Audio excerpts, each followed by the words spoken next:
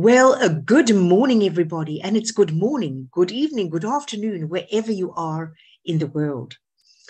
I'm really excited and a really big welcome to our listeners on the podcast, Take Charge of Your Health Naturally. And I'm really excited this morning because I have a fabulous guest, a very unusual guest, a very inspiring guest. Her name is Jennifer Spor, and she's all the way from Idaho in the USA, and I'm based in Sydney, Australia. So just before I hand over to Jenny, I'd like to just share a little bit about her mission.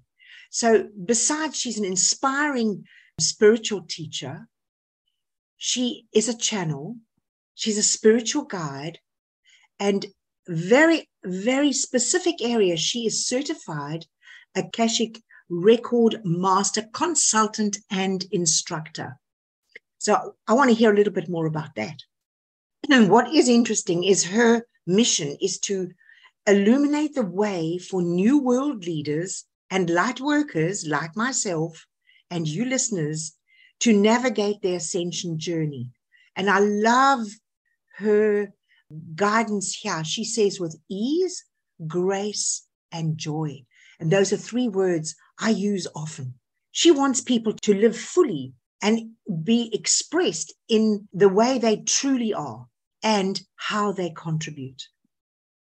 What I love about Jennifer and myself together, we share four things in common. The one is we love the outdoors. I love especially to be under the trees in the woods. She loves going on new adventures, and I love that too. My next adventure, I'm going truffle hunting. I've never done that before. We'll ask Jennifer what she loves to do too. And she loves to snuggle with her fur babies. Well, that's one of my passions too. So all things personal and spiritual development come into our daily way of life. So Jennifer, a huge welcome and thank you for being my guest today. Oh, thank you so much. Thank you for such a warm welcome and thank you for having me. I'm excited. And I don't know if this is going to be on video or not, but yeah. I want to share, speaking of the outdoors, my special starry mug that when it's hot, you can see it shows like the different constellations. I can see them. Yes, that's gorgeous. Wonderful. So Jennifer, this area that you're working in and around, how did you get involved in that? Yeah, that's a great question. You know, there isn't any one reason or one circumstance in my life. In my experience, and then beyond that, also in all the clients that I've worked with, our journey is really more of an evolution, right? So it's not any one thing. It's really rather a lot of different things that contribute to bringing us to the path that we're on, you know. So like so many other people, it's many years ago at this point, but like so many other people, I had reached a place in my life where I essentially had checked all the boxes off the list of what traditional society, you know, teaches us that it means to achieve success, you know. So all the labels, you know, there's this, the 3D society functions a lot around conformity, right? So it's like, here's this key to achieve success, and here's the job that you should have, and all of these things. And I did all of that. I also did it in a very unconventional way. That being said, I was actually happy in my career for a lot of years because I used to work in the retail industry, and I worked in retail for 20 something years, like 23, 24 years, and worked my way up the ladder. And at the end of my career in that industry, there were certain parts about my job that I really loved.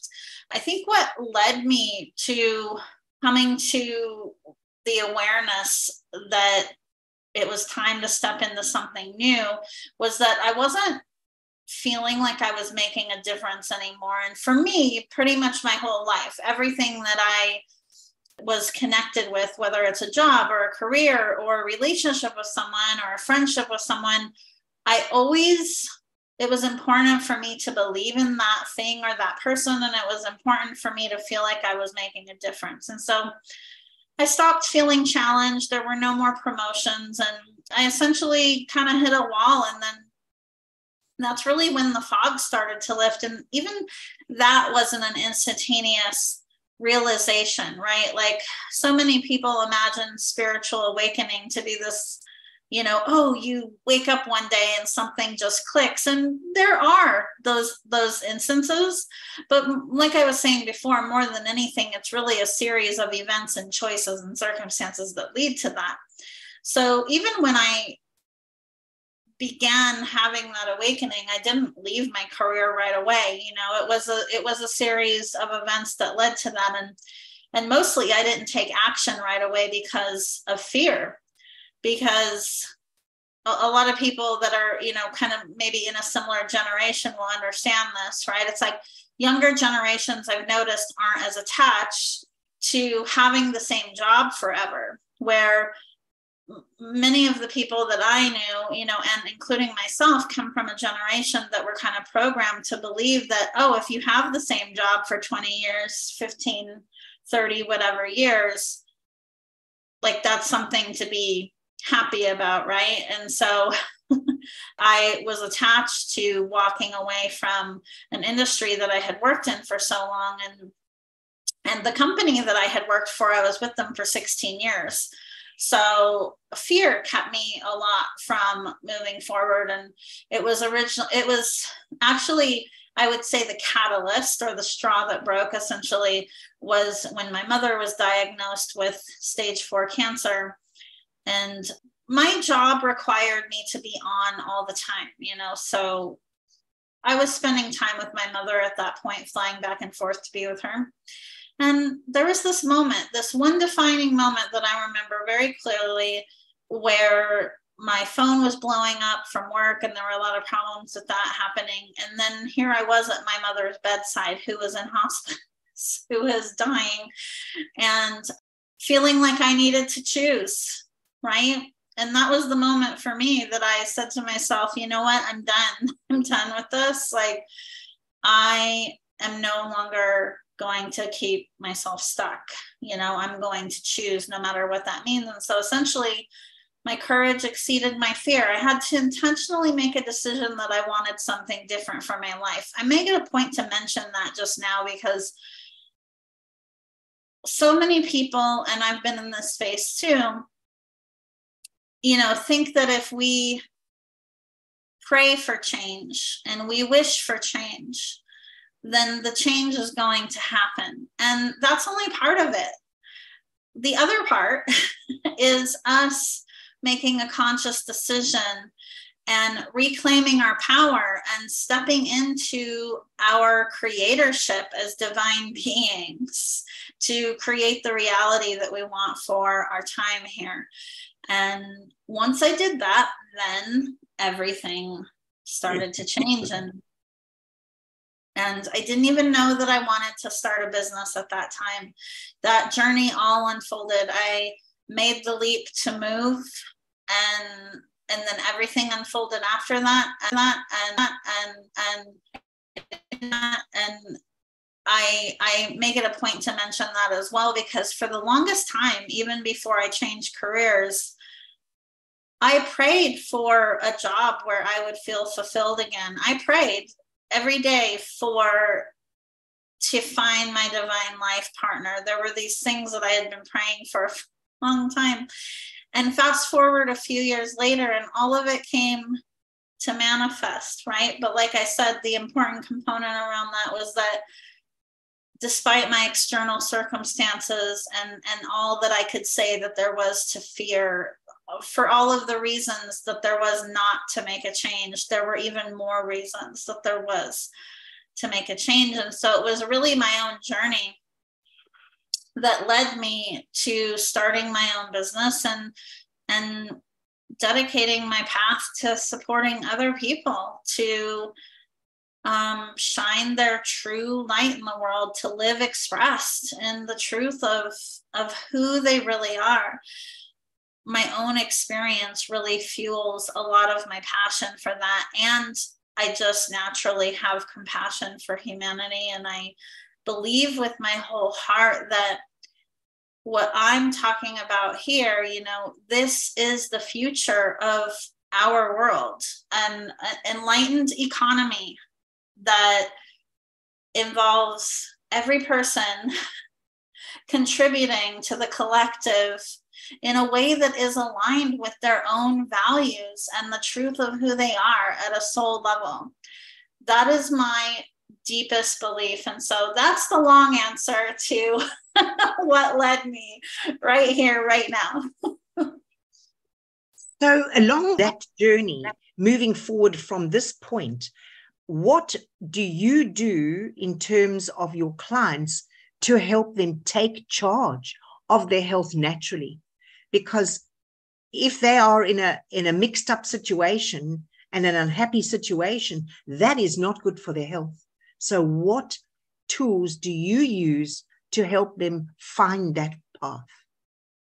Yep. So I'm an ascension guide for other people on their journey. So what that means really is, just to start with, what health means to me. How I define health is health throughout all of the bodies, being physically, emotionally, mentally, spiritually, energetically, etherically, right? And the key to optimizing your own health and well-being is in balancing all of those bodies. So many of us have been brought up in a society that teaches us that health is primarily focused on the physical body, right? Even now, there is more awareness around mental health and spiritual health. We have a long way to go. And so it's really redefining that. So working with clients to redefine for them what it really means for them to be healthy, right? Any dis-ease, okay, and I emphasize dis-ease, right? Not disease, but dis-ease. Any dis-ease that we experience in our bodies is always the effect of the cause. It's always the effect of the cause, okay? So there's always a deeper cause of dis-ease. It doesn't matter what it is. It could be cancer. It could be ulcers. It could be any ailment. Always has a deeper meaning and a deeper root cause behind it. So the key is really, which 3D society, even in the realm of mental health, right, tends to only treat the symptom and not the problem. So your disease really isn't the problem. It's the symptom of a deeper problem, right? So I'll use an example for myself, which hasn't turned into a chronic illness, but it's caused all kinds of ailments. So just as an example, so when I was a child, okay, a young child, I was often told not to speak unless spoken to. So how do you think that worked out? Love, that was the way. It wasn't only your family. It was for so many people, right? That's why I'm using this as an example, right? So when I was a young child, I was taught, don't speak unless spoken to. Now, despite being this corporate leader and having this high-level director role and all of these things, I still had, almost every time I ever felt ill, it was something that had to do with my throat or my respiratory or my lungs. Almost every time. Now, our throat, right, our lungs are all related to speaking our truth, speaking, being heard. So I use that as an example, right, just to share that for those who are listening, get curious, about yourself, your body, and how you feel and ailments that you've experienced or are experiencing, and go within on, what is the actual problem, right? Not just the symptom of what is happening. And it's really our willingness to go within, to do the deeper exploration, to face the truth of what's really happening, that will provide you with sustainable healing, well-being, transformation. Interesting. So when you have a client that comes to you, how do you guide them through that process? So every client that I work with, where we always start is, when someone hires me to support them, it's because they're already feeling discontent in their existing reality, and they already have a vision for themselves.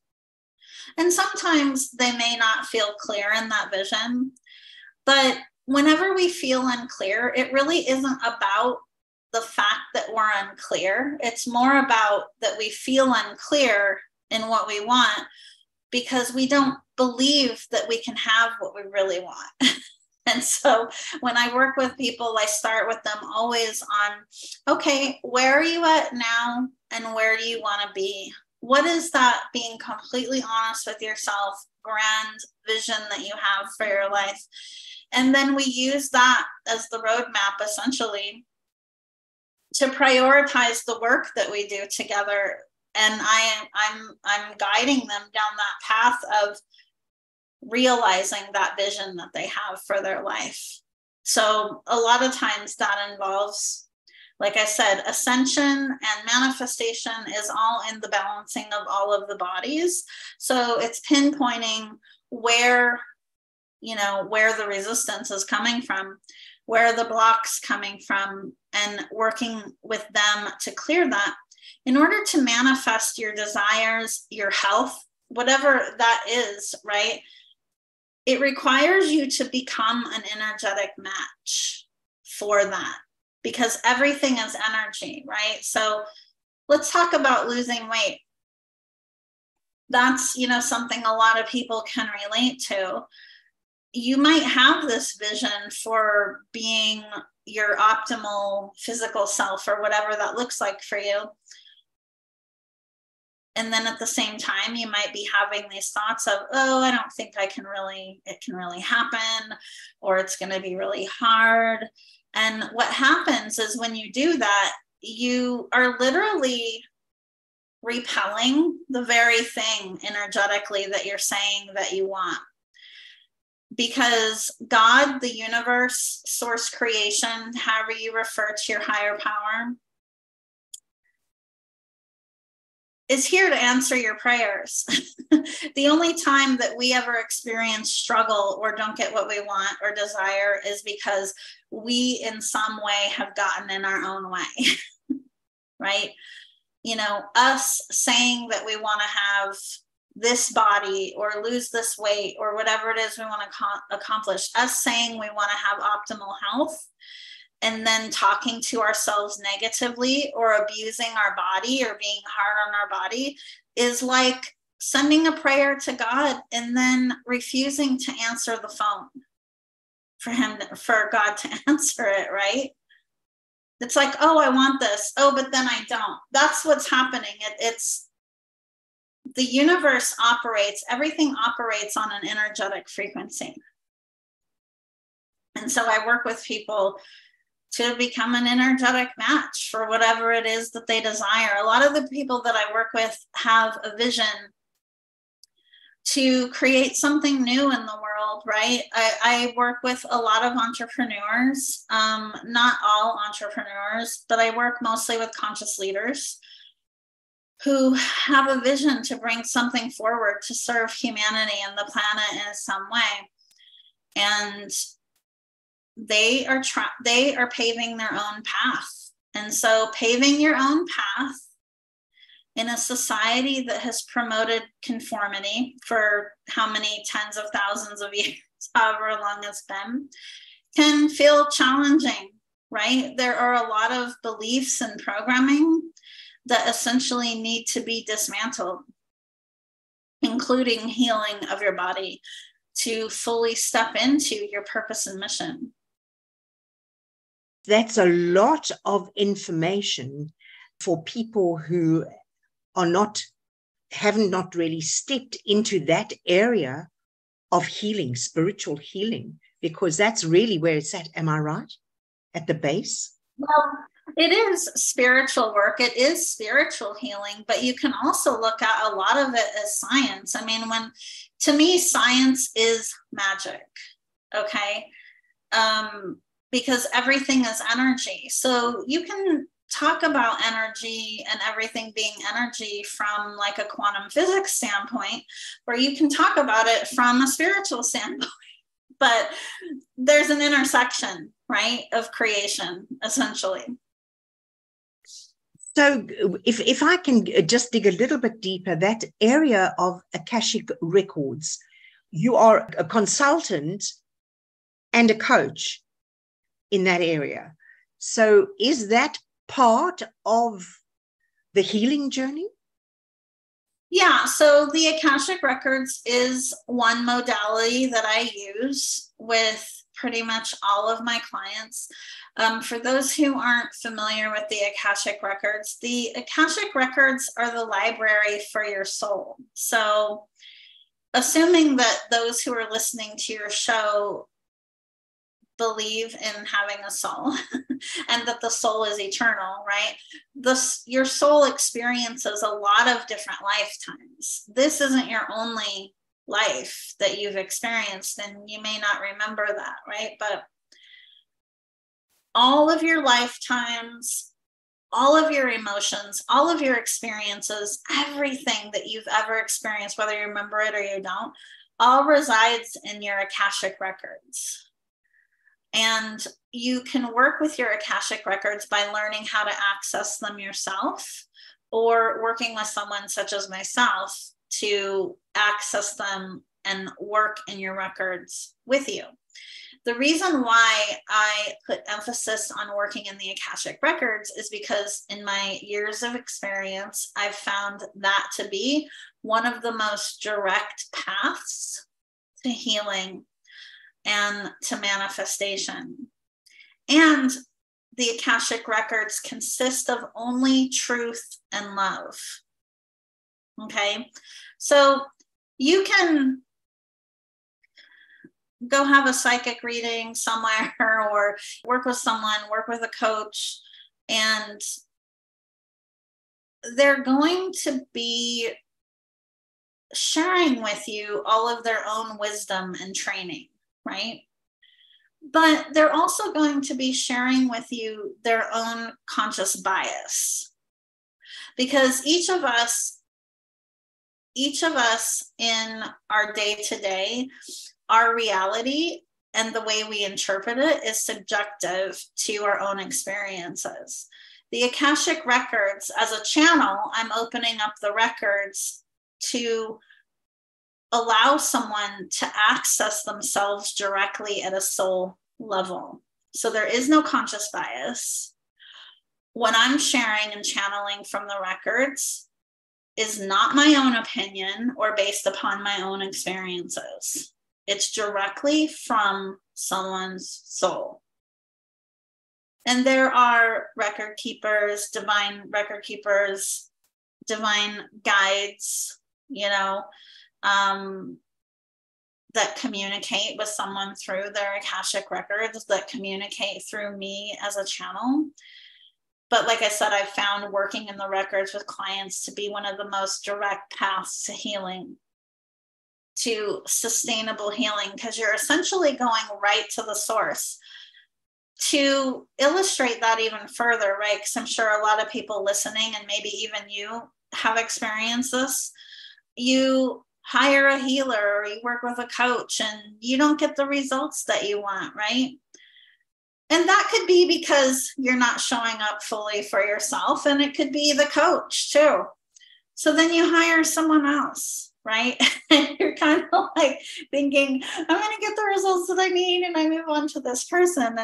And again, I found that like the deepest healing, the most clarity comes from your Akashic Records. And so that's why I work with all my clients in the records because my goal as a spiritual advisor, as a guide, is to work with clients to help them reclaim their power so that eventually they're ready to be done with me, right? They're feeling confident. They're feeling clear in their path. They're solid in their relationship with God, with themselves, with other people. They're solid in their relationship with their purpose and mission. And they no longer need to work with me to guide them down that path. That's my goal. Well, I think that's an awesome goal. You've shared so much information. What is the best way for people who are listening to get in touch with you? That's the most important thing. Yeah. So the easiest way, you can just go right to my website, which is jenniferspor.com. So for those listening, that's JenniferSpor. And you can get in touch with me through there. There's a way to reach out and message me through my website. I also have a podcast called Path of the Awakened Heart, which is on all the major listening platforms. And so I have new episodes that drop every Wednesday, Thursday for those who are in Australia. And I'm on social media too. So, LinkedIn, Facebook, Instagram are probably the main platforms. So there's lots of ways to reach out to me. But if you're not sure, just go to my website and all the things are on my website. Well, I must say, I found you very inspiring and certainly allowing my mind to wake up more. But the one thing I was going to say, is there something you would like to share with our listeners? Maybe something they can key in to get more insights, a little gift or something they can download or anything of that nature to give them a little bit more information. Absolutely. So if you go to my website, actually, there is a tab that says free resources. And there are some guided meditations in there that you can download for free that will help you to get clarity around what's next for you.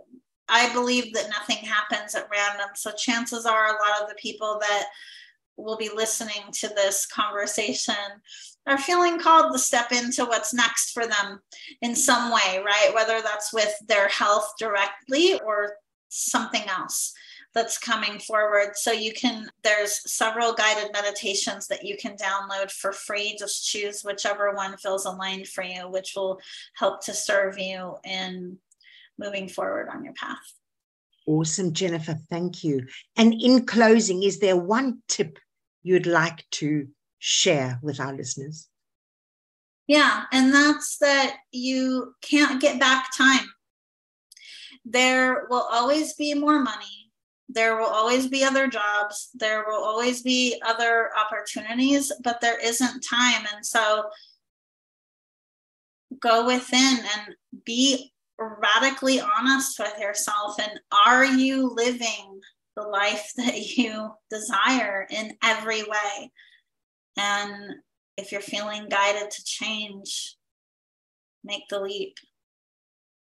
Oh, Jennifer, thank you so much. I've really appreciated your time this morning and you sharing from your heart, giving such sound advice from your wealth of experience in this particular field that I think in many instances people ignore.